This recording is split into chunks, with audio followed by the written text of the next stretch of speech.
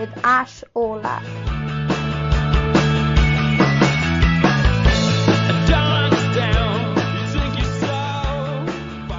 Hi guys, welcome back to Waxing Lyrical from the Symposium, our music series. Today we've got another 4 albums to review. Before we do that, we'll have a brief chat about what we've been listening to as usual, and maybe touch on some of the controversial Kanye stuff from the last few days. And then, as usual, we'll review the albums and then finally talk briefly about what we're going to listen to in the upcoming week. And yeah, I'm happy to again be joined by Jay, Arjun, and Cameron. Arjun, how are you? I'm very good, thanks. Looking forward to doing this podcast, as usual. Yeah. Jay, how are you? Yeah, good, thank you. Excited to hear your thoughts on my album. Yeah. Cameron, how are you? Oh, never better, thank you. Although I must admit, carrying on from last week, after listening to that latest 1975 album, my mood was dampened a substantial amount, but I'm safe to say I've recovered now. Okay, no, that's always good to hear. Yeah, so before we jump into the albums, Arjun, talk to me about Kanye's recent activities. Oh, well, it's just Kanye being Kanye.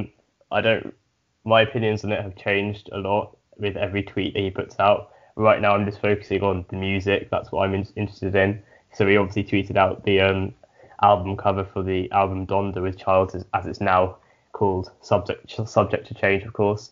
And I really like the album cover. It's really like sort of psychedelic. It seems to be like having this bit of Kids See a Ghost influence. And my reasoning and my hope is that with an album cover that good, surely the music has to match it and be good as well.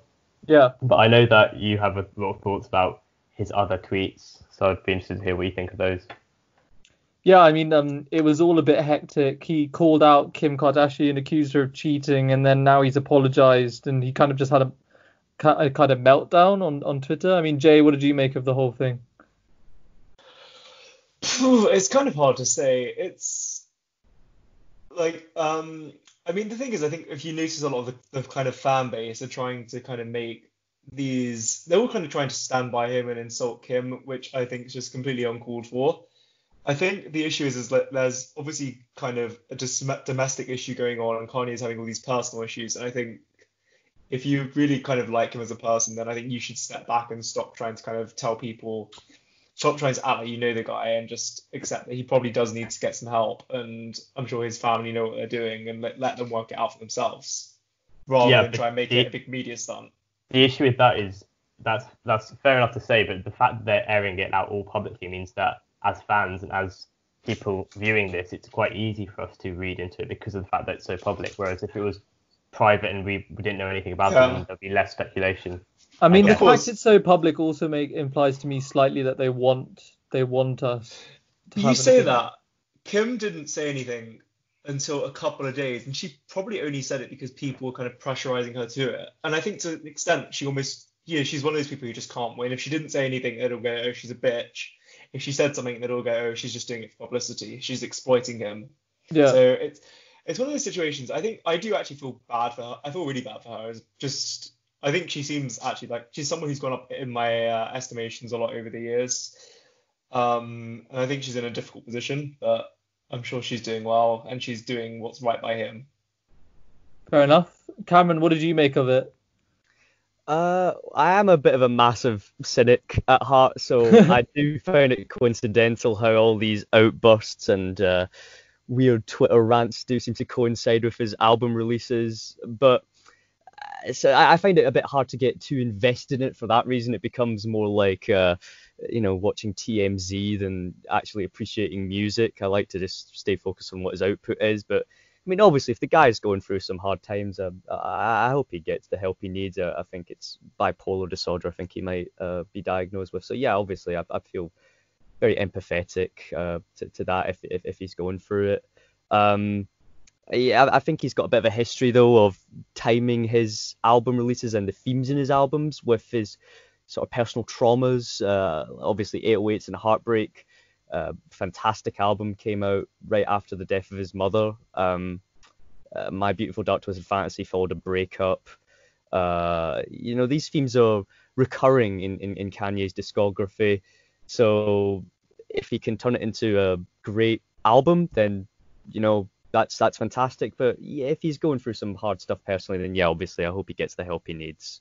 No, that's a good and mature answer. Moving on then, Arjun, what have you been listening to this week? So yeah, if I were to pick out a few highlights, so as you know, I've been slowly listening to Jay-Z's discography now that it's put up on Spotify, I think January or December. Yeah. And so I moved on to his 8th or 9th album. It's quite hard to keep track. There's so many. Kingdom Come, 2006. This was like his comeback album after his retirement. I quite like that album. Yeah, and I enjoyed it as well. I found it, to be honest, I think it was his weakest album that I've listened to, but I still did enjoy it. It's a very solid album. I also finally listened to Mad Villainy after like 3 years of not hearing it. That was an insane album to listen to, really fun experience, and I basically got motivated to listen to it after you guys started talking about it last week in the podcast. So I listened to that for the first time in years, and great again. I also listened to Channel Orange with you, which was very interesting. I quite liked it. I thought it was better than Blonde. Obviously Channel Orange by Frank Ocean. I actually do agree that it's better than Blonde, but I think Jay would disagree with us. Yeah, I disagree. And then one album that I really enjoyed, probably my favourite album this week, was by a hip-hop group called Compton's Most Wanted. Now, when you think of sort of West Coast hip-hop groups from the 90s, you probably think of NWA first. But I'd argue that Compton's Most Wanted are better. They produce more albums. They have a better output, and this album, Music to Drive By, their third album in 1992, is just insane. Every single track there is a banger. I really enjoyed it. And their lead frontman, MC8, you may know him from Kendrick Lamar's Good Kid, Mad City. He did a feature on the song Mad City. Yeah, he's like a hip hop veteran. Released like I think about 16 albums, solo albums, as well as his work with Compton's Most Wanted. So I'll be sort of listening to him and that group, like, you know, over the next couple of months, is getting into them because I really enjoyed their albums so far.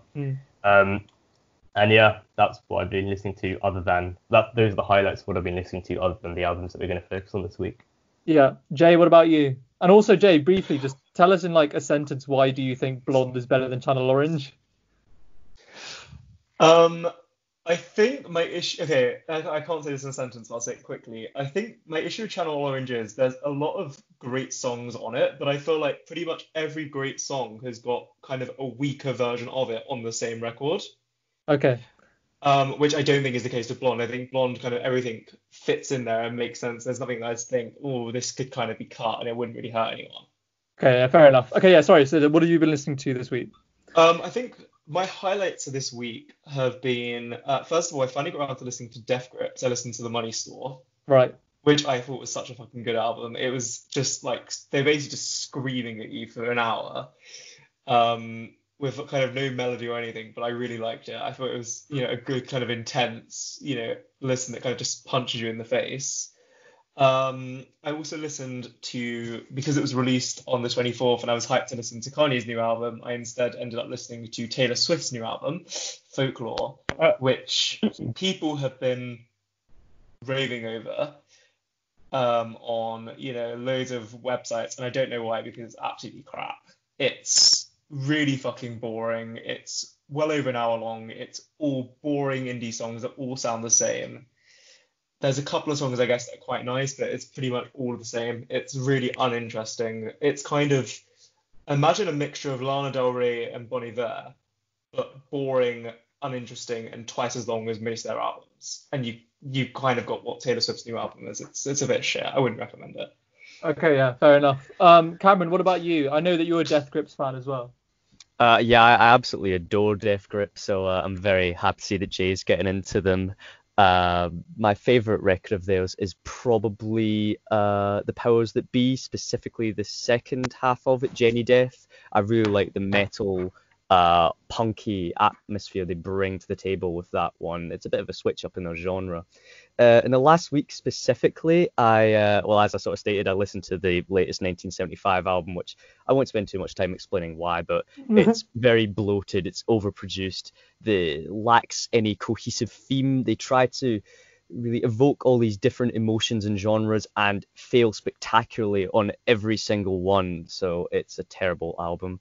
On a more positive note, genre-wise, I have been... I wish you told us how you really felt. I know. It's like I like to sugarcoat things, don't I? But on a more positive note, I've been getting into a genre which I've long neglected for a while, and that is New Deutsche Welle, or New German Wave. It sort of was contemporaneous with new wave and synth pop in the early 80s, but obviously it's a German variant of it. Is that the kind of West Berlin style? It is kind of West Berlin. You'll know like artists like Nina and Yes. Falco, Yeah. but obviously Yeah. some of the more underground ones like Ish und Ish and Peter Schilling. Right. Some great stuff there. I've been watching a Netflix series recently called Dark, the whole concept of which is time travel between the 1980s and present day. So it uses a lot of that music in the soundtrack, and it's really good genre. I'd recommend it highly. Yeah, Cameron, I think that links to the Charlize Theron film Atomic Blonde, which is basically she's some kind of super woman in like 1980s Germany. Yeah, I've never actually seen that film, but based off my recent listening habits, I think I might have to check it out. Yeah, I mean, Jay, have you seen it? No, it's been one of those things that I've kind of had bookmarked on like Sky Movies for years. I've just never actually got around to pressing play. I mean, the reviews on it aren't like, outstanding, whatever, but I just thought it linked quite interestingly to quite a niche genre of music that Cameron identified there. In terms of what I've been listening to, obviously I've listened to I listened to Channel Orange with Arjun. I'm continuing my 90s hip hop that I've been doing for the last few weeks. I listened to a couple of Radiohead albums actually, and I've tried to listen to quite a few classic British indie albums in preparation for listening to Little Comets again for this pod. So I've listened to some of the Kooks, Bombay Bicycle Club, Futureheads, early Arctic Monkey stuff, just stuff like that really. And it all links to my kind of indie playlist on Spotify, which I might link in the description of a future pod, if we do like an indie pod. But yeah, I mean, that's kind of what I've been listening to. So yeah, thanks for all those contributions. Let's move on to the actual album reviews then. So I chose In a Search of Elusive Little Comets by Little Comets. Arjun, you chose? Yeah, I chose Every Hero Needs a Villain by Czarface. Jay? I did Trout Mask Replica by Captain Beefheart and his Magic Band. Okay, and Cameron? I chose The Lexicon of Love by ABC. Right. We'll just go in that order then. So I guess I'll go first.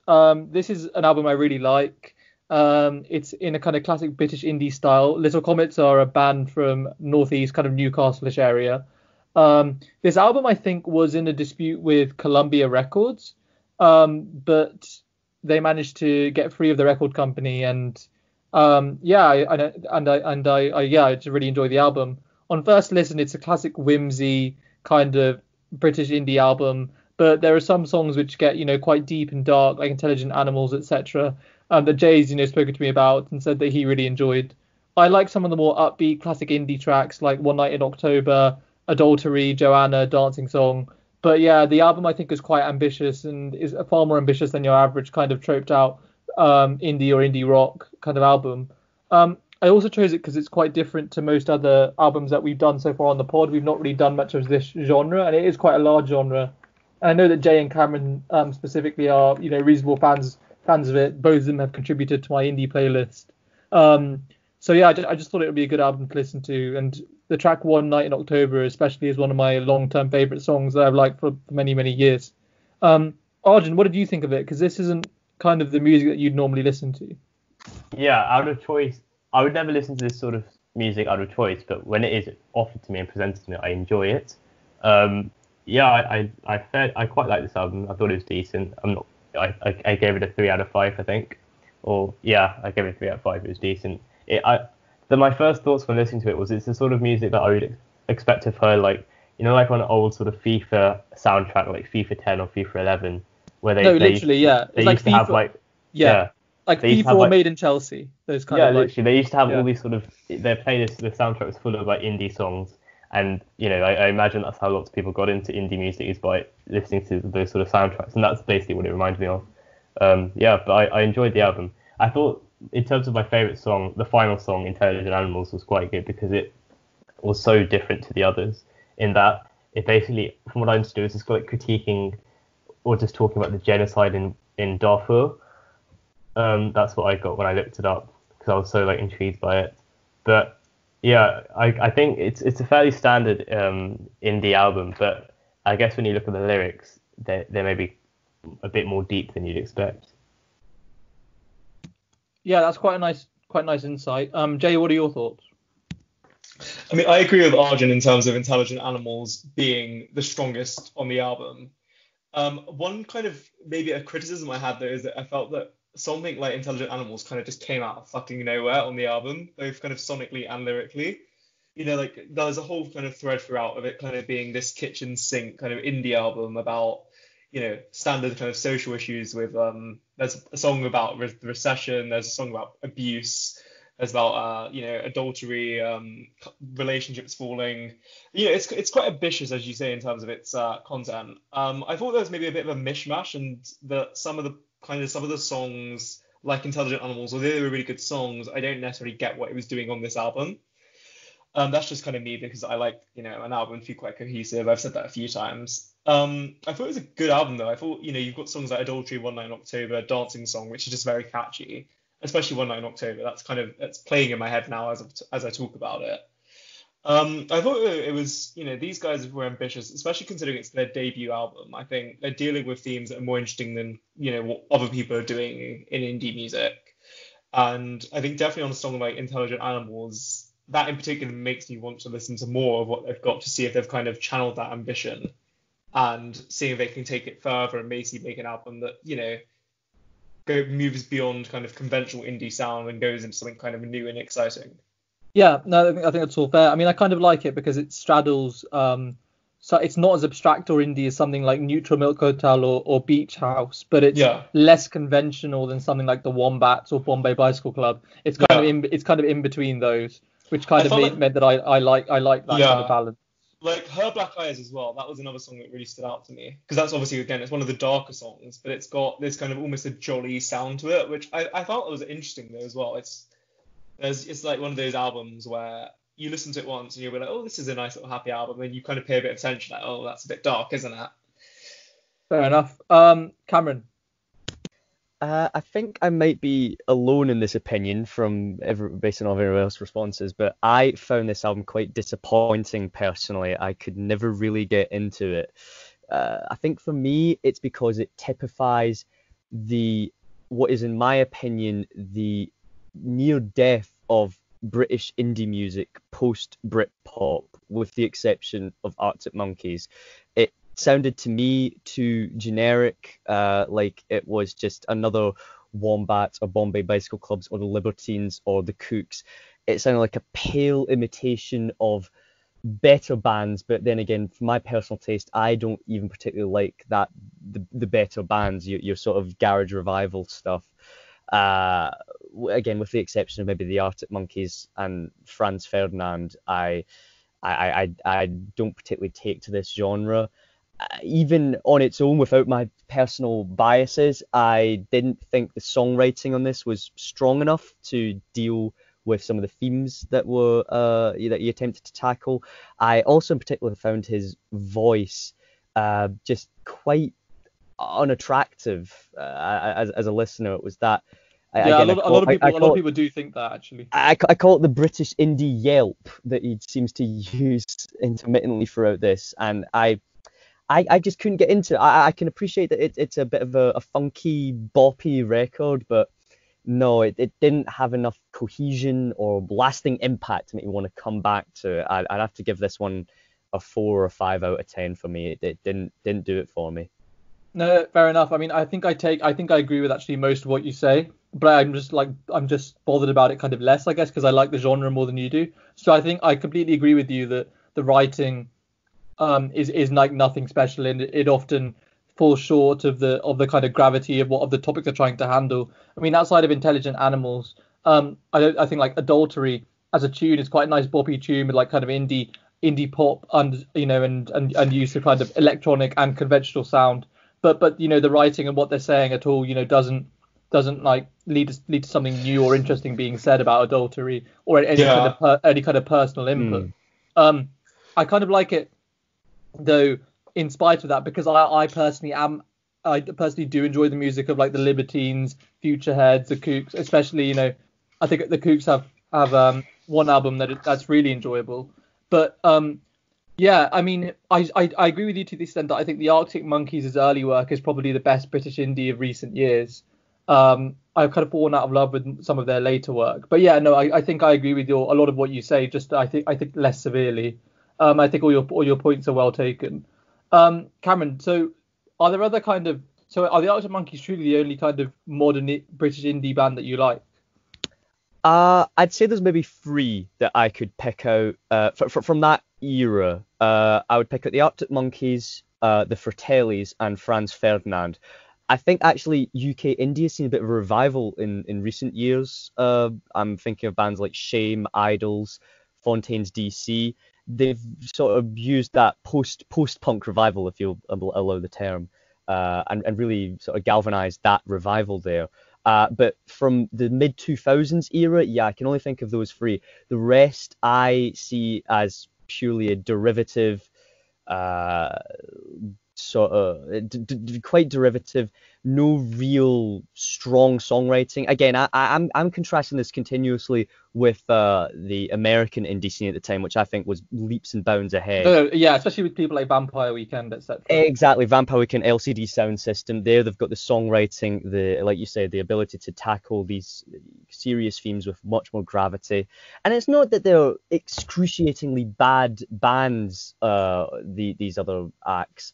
It's just that they pale in comparison to me to other people who I would much rather listen to and come back to. So it's a lot of repeat value that I think is lacking for me.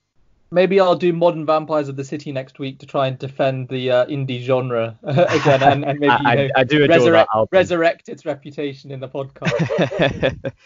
But yeah, thank you guys for listening to it. I do enjoy the album. I think Cameron's points are well taken, however, and Jay as well. I mean, all of you have said that it's kind of nothing genre defining or anything really special. But yeah, I do think I enjoy some of the whimsical songs on it. And to be fair to them as well. Yeah. So yeah, go on.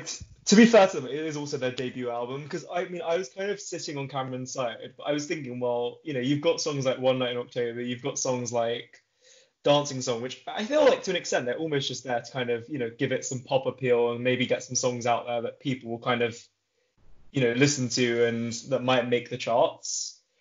In contrast with kind of slightly more ambitious songs like Intelligent Animals, which, is never going to be fucking number one on any chart out there.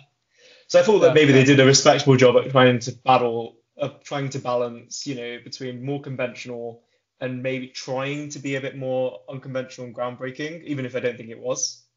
Yeah, I mean, I think again, I'd say like the kind of best example of an album that really does balance the tackling of heavy themes with kind of pop appeal is probably Whatever People Say I Am, That's What I'm Not by the Arctic Monkeys.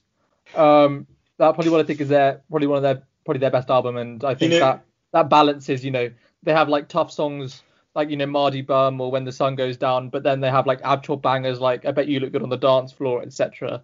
So I think that's kind of the standard that you should hold this album to, which means that it's quite hard to hold them to this standard. I think this is better than that album. Really? I actually think that's quite a piss. No, Jay, no. I chose this album. I'm not saying that.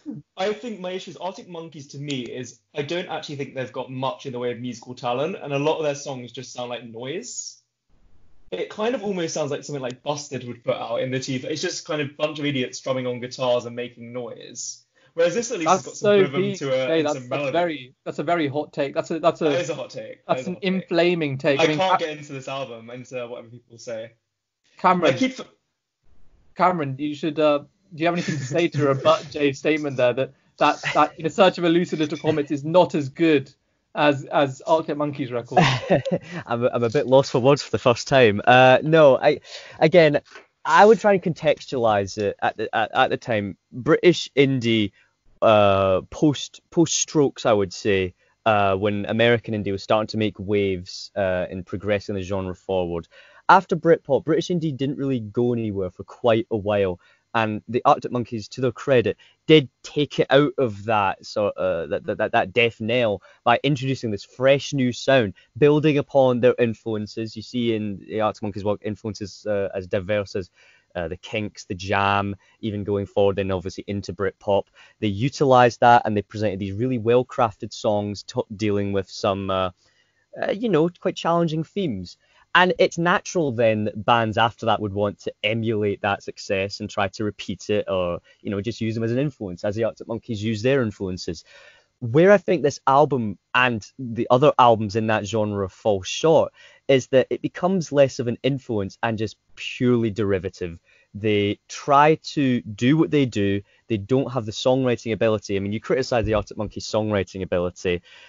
Okay, maybe it's not, like, we'll get onto it later, maybe it's no Trout Mask Replica, but they do manage, Arctic Monkeys, they do manage to present these quite tight, well-produced songs. I think you're right, to be fair. Yeah, I mean, I'll leave Jay's take there to cool down. And I'll finish my segment just by saying I think every indie record after 1970 is maybe a pale B-Tech imitation of Velvet Underground and Nico. So I'll just leave that there. And yeah, let's move on. Arjun. Hi. So my album was Every Hero Needs a Villain by Czarface. Now this is the second album by this hip hop supergroup. So this group is formed of Wu-Tang Clan member Inspector Deck and the legendary hip hop duo of 7L and Esoteric, who are quite famous in the underground. Now, it's hard to look at this album without taking MF Doom into account. The project's basically based on what he's been doing for years, that it feels almost like a spin-off. But I think this is a really fun album, helped by 7L's production, which is like really like hyper energetic, fun, with lots of great samples and loops throughout.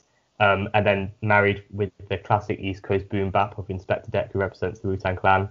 And his contributions here basically are reminiscent of the top tier Wu-Tang Clan albums and songs of the 90s. And I think it's just a really, really fun album, which doesn't disappoint at all. 15 tracks, and all of them sort of flow by. My only real criticism of this album would be that the hyped MF Doom feature seems a bit lazy. He seems to almost stumble across his words in the verse. He almost seems to be slurring his words, which I don't know if that's intentional or not, but I found it a bit of an awkward listen. But in general, the album was really fun. The rhymes are really sharp, and the flows from both rappers are really good as well. And it's a really fun album with tons of movie samples, and great album, I think. I'll be interested to hear what you guys think.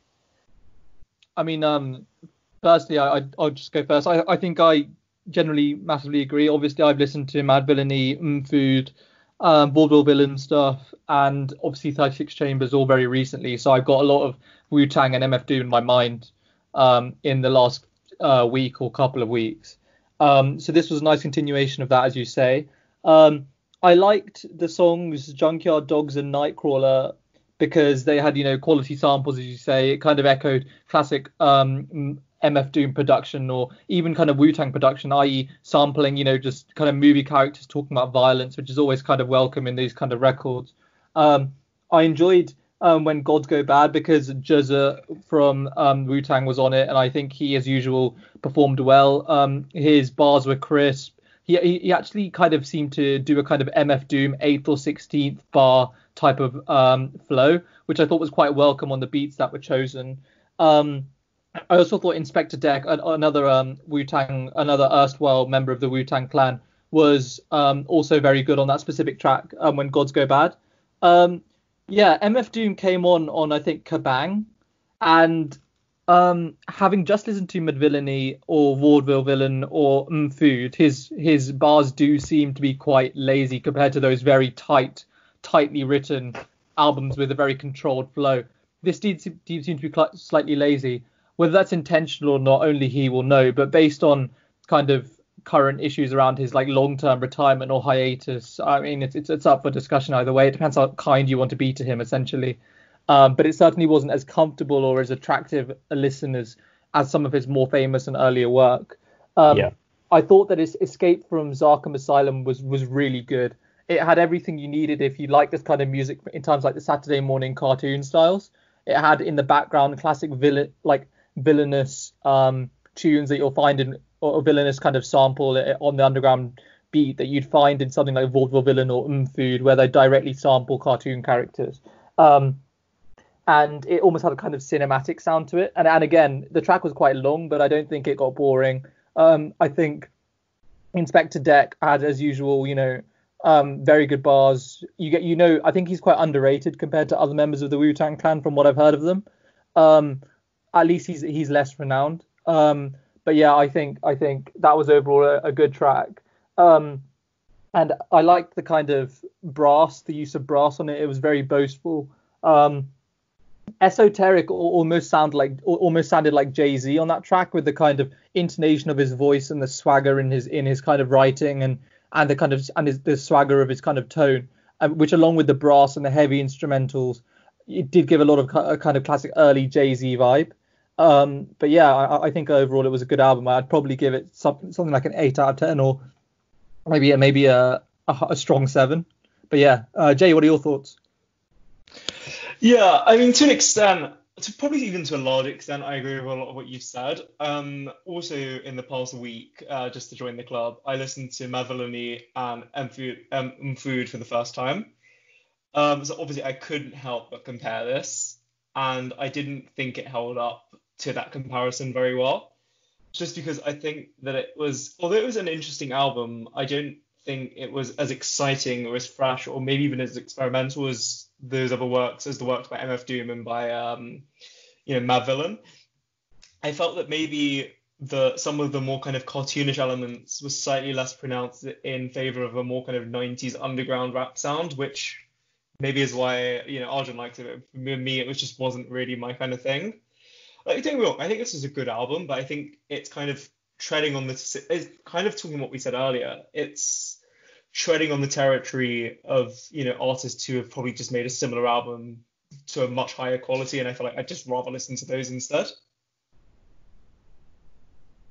Yeah, I mean, that's completely fair enough. I mean, it is obviously not that mainstream, in that although all of us kind of know MF Doom's work quite well, we've got to remember that he's not like mainstream. You won't find him on like the Billboard or anything. So people who aren't like fans of kind of a more underground sound, it's not really going to be up your street just because of the premise of the kind of genre. Cameron, what were your thoughts? Yeah, I thought this was an excellent record. I really liked the lyrics on it. I really liked the production. I particularly enjoyed some of the recurring concepts throughout.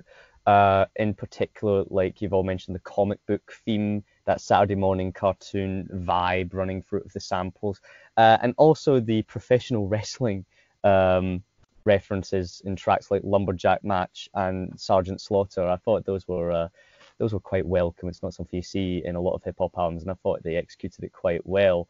In terms of standout tracks and features, I'd agree there that MF Doom here might seem a bit, almost, I hesitate to say, but phoning it in. It's not his strongest work. The feature that really stood out for me was R.A. the Rugged Man on Good Villains Go Last. I really thought his bars there were tight. Flow was excellent. And it just sort of rounded off what was a brilliant album. I'd have to give this one an 8 and maybe even a 9. It's inspired me to, well, I'll definitely check out a lot of Wu-Tang's stuff because I'm quite unfamiliar with a lot of their work, and delve further into East Coast hip hop because, yeah, this was a brilliant album. I really enjoyed it. Yeah, Arjun, well done. I think you reached some kind of consensus. Yeah, as I say, it was a nice build. It was kind of nicely built on stuff I've been listening to this week. I'm looking forward to Czarface's collab with MF Doom. I haven't listened to it yet, but I do have the intention to, and we'll probably listen to it together. Yeah. On that. So yeah, I'll be looking forward to listen to that. Yeah, on that album is much better than the track with MF Doom in it on this album. Like, he doesn't phone this in at all.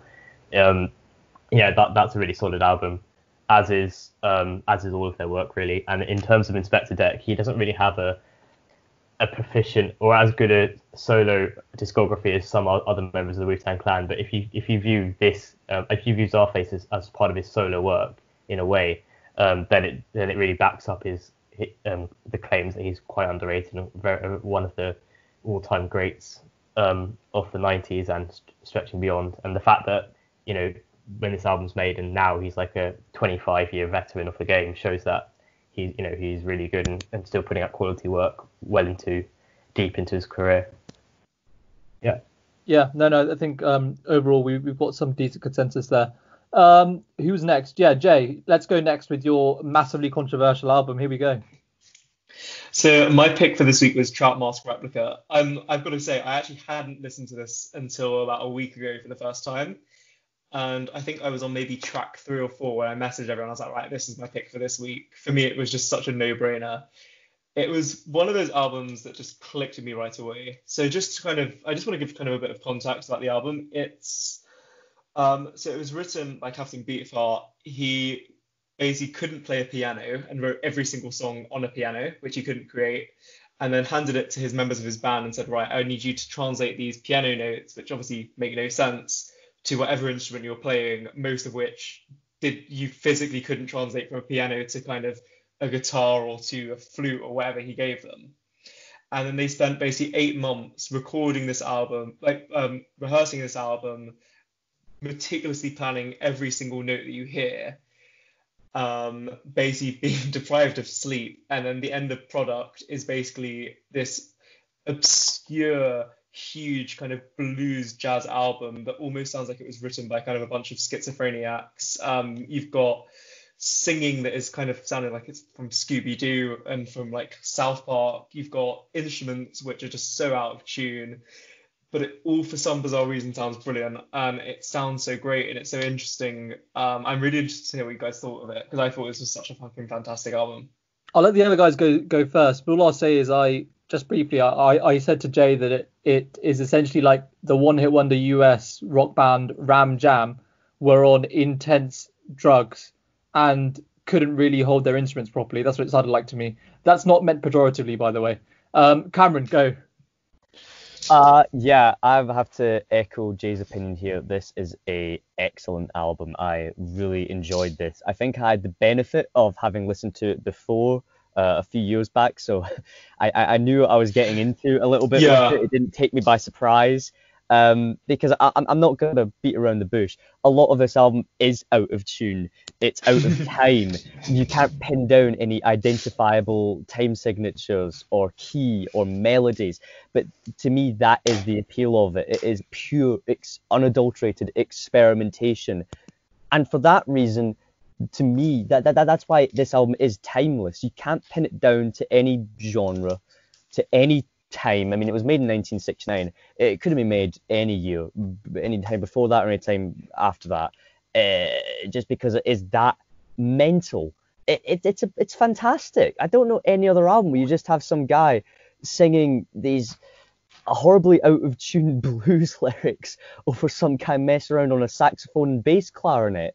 It's fantastic. I really love this, but I can obviously see why some people wouldn't like it, and that's not as to say, oh, some people don't get this album, that they're not educated or whatever. Like, no, it's clearly a divisive album, and I think they actually wanted it to be like that.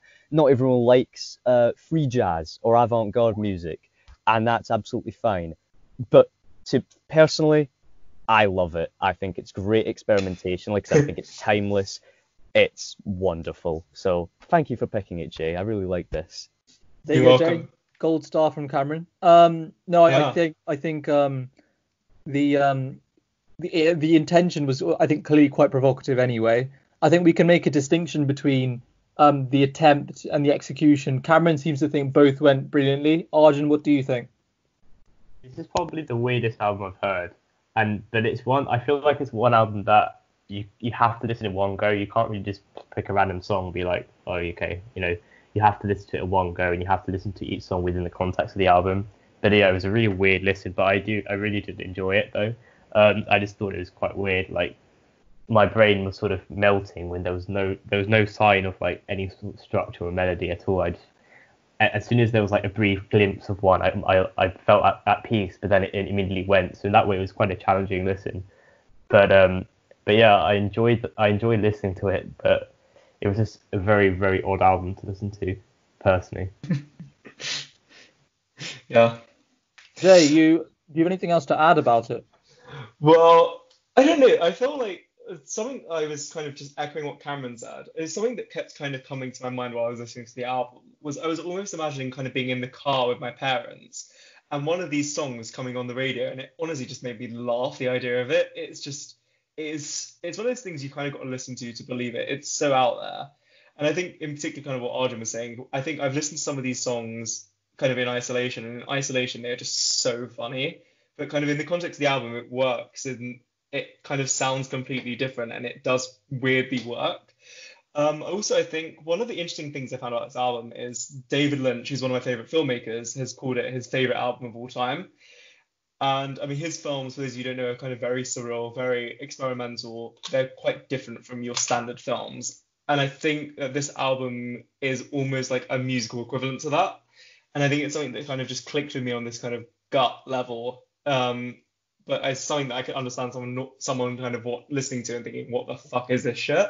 Well, I mean, like they're both kind of equally subverting kind of norms, and for the same reason, someone might not like or understand a David Lynch film, someone equally might not like or understand this album. Not even due to like kind of it being snobbery or whatever. It just some people just won't get it. You know, they just don't like it for whatever reason. I mean, I personally didn't like it as much as you or Cameron did, but I didn't think it was bad by any means. I thought it was a very solid album. I think I did try and listen to some of the songs in isolation. And it's quite peculiar and bizarre how the songs are like so different in isolation compared to when you listen to them in the context of the album. That's something that, although I've encountered it before in a positive way, in that, like, for example, songs on Kendrick Lamar's Good Kid, Mad City are much better in the context of the album, and while still excellent, are not as good in isolation. This was a completely different level, where the song in isolation was surreally almost a Gilbert and Sullivan level, just funny. And then when you put them in the album, they become somehow more profound, and it's just really peculiar. But yeah, I can't say anything bad to say about the album. I completely understand why it was deemed to be preserved by the National Library of Congress in the United States. It's iconic, and I completely applaud the artists for the creative choices, just because it was so experimental. But it's kind of, again, like, just to kind of as a final word, I feel like one of the things people always say is, you know, it's kind of impossible to do anything new, and that you're never going to listen to a song where you kind of haven't heard something somewhat similar in the past. And I feel like with this album, genuinely, I've never heard anything like any of these songs. It is just so out there, and it's so just completely unique in its own thing, and I've got to really respect it for that. Yeah, fair enough. And finally, Cameron, your turn. So my choice was the Lexicon of Love by ABC. It's their debut album and was released in 1982. And the reason I chose this is to sort of highlight a genre that's sort of gone by the wayside in recent years, and actually ever since sort of the mid to late 80s, this type of music has sort of become less fashionable, and it's the genre of sophistopop that is taking the ideas from late 60s orchestral baroque pop and really fleshing it out in this maximalist production style, using lush orchestral arrangements, these really yearning, earnest lyrics, and bringing it all together for this sort of grandiose statement, whilst also in the back of its mind never really taking itself too seriously. If you allow me to just make a bit of an analogy here, which I don't know if it's that apt, but in a similar way to Trout Mask Replica never really taking itself too seriously, this album doesn't really, it uses all these, you know, orchestral real instrument productions, and yes, he sings about heartbreak and love, but it's all a bit jokey at times, and I think that's a bit of a quality that's lacking in pop music nowadays. So I'm quite interested to hear what you thought of it as well. Cameron, just briefly before we move on to the others, what tracks specifically stand out to you, and what tracks do you think really exemplify what the album's trying to do? The singles of this album are great. Poison Arrow and Look of Love are two of the 80s best songs, in my opinion. But even some of the choice album cuts as well, like Many Happy Returns or Show Me, just really fantastic, big statements that I think are should be a bit more well known. Jay? I like this album. I thought it was when I first heard The Look of Love, I was like, it was one of those songs. It's like, oh, I know this song. I've heard this before. Yeah, it's classic. But obviously I didn't know it was by them. I thought it was an interesting album. I actually think I preferred the second half of the album to the first half, because I felt like in the second half they were kind of being a bit more bit more bold and a bit more interesting. You know, you had two songs which kind of exceeded 5 minutes. All of My Heart, I thought, was actually one of the best on the album. It was quite like an intense listen, and it was, you know, like a very big kind of almost like a borderline power ballad. I really actually liked what was called Fiend for Man Trap, which I soon realized was basically just Poison Arrow slowed down. I actually preferred that version of the song. I thought it was kind of a really good, although it wasn't on the original release, I thought it was actually worked as a really good closer to the album. Yeah, I liked it. I thought it was an interesting album. I thought there were some really good songs on it. Yeah, fair enough. Yeah. Do you have anything else to add, sorry? No, not really, actually. Okay. Arjun. Yeah, I feel bad. Nothing personal, Cameron, but I feel like every week your album tends to be the one I like the least. Yeah. None taken. But I didn't really like this album, to be honest. I mean, I thought it was a decent listen, but once I went back and heard it again to like decide if I want to add any songs, you know, to a playlist, I thought there wasn't anything worth adding for me.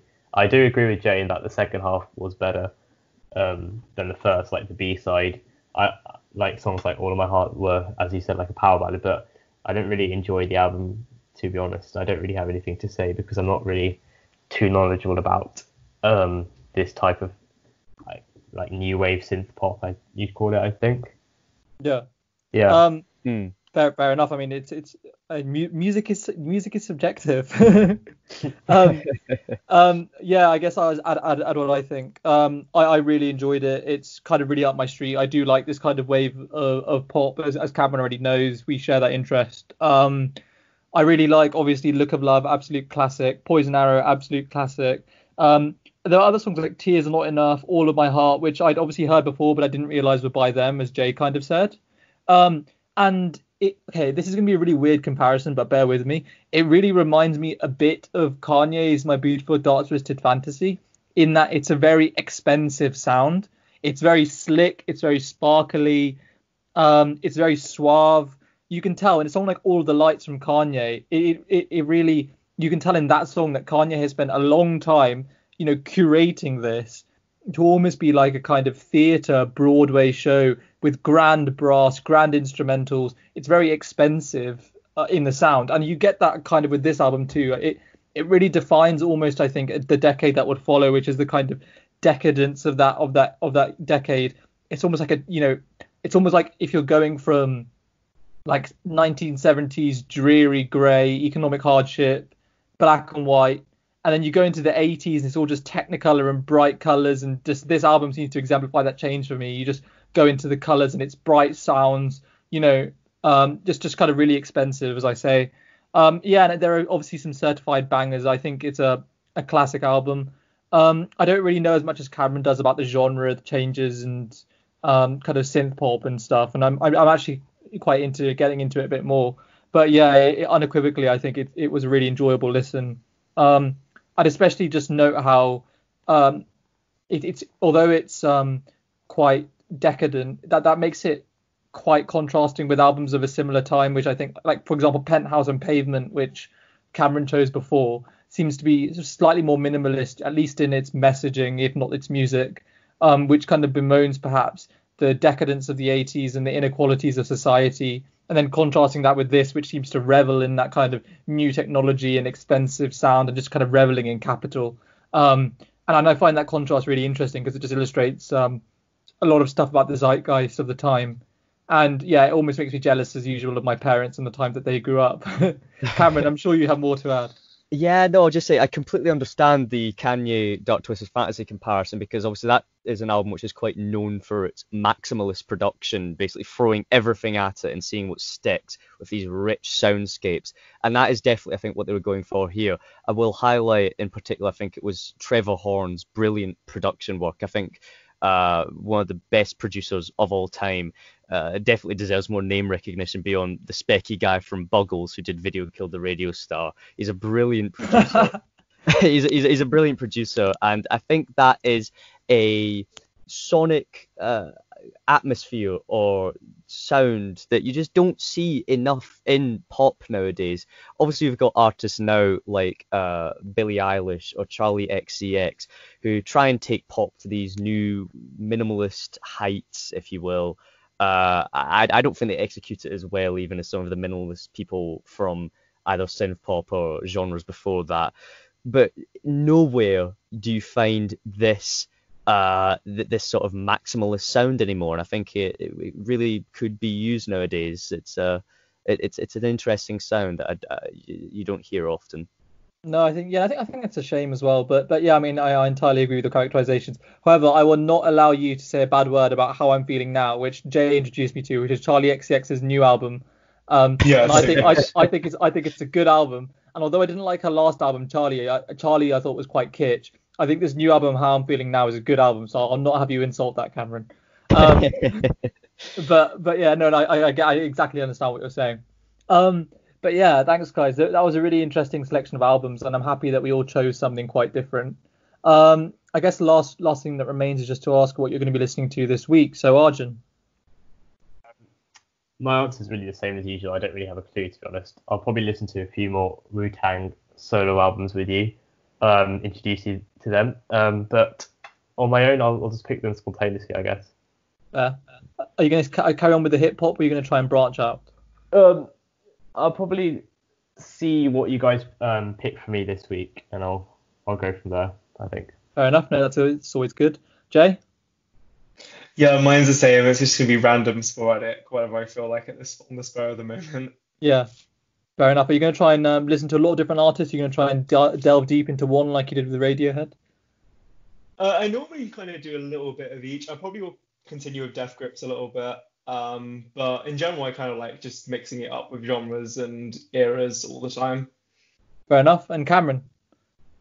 Yeah, I'm planning on listening to the new Strokes album that was released this year. I've not had the chance to get round to it yet. I love the Strokes, one of the best new-ish indie bands. I really like them, yeah. If you class 20 years ago as being new-ish, sorry about that.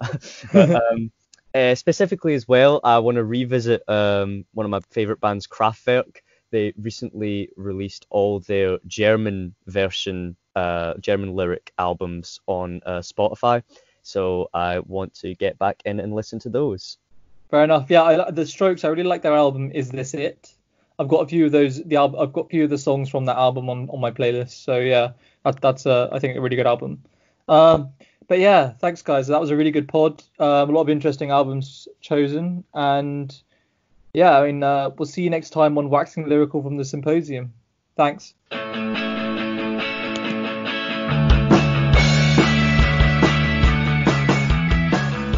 The Symposium with Ash Aulak.